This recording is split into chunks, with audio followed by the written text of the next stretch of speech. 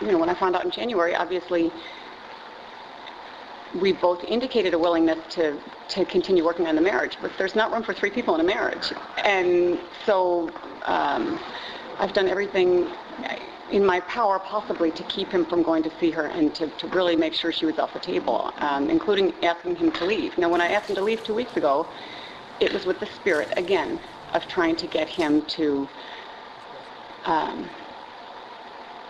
guess, really be ready to work on the marriage, if you will. Mm-hmm. And he was told in no uncertain terms, the separation, he was not to talk to the children or to me. Mm-hmm.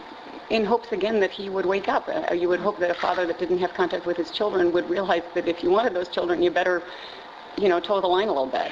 Sure. And he was told in no uncertain terms he was not to see her. Mm-hmm.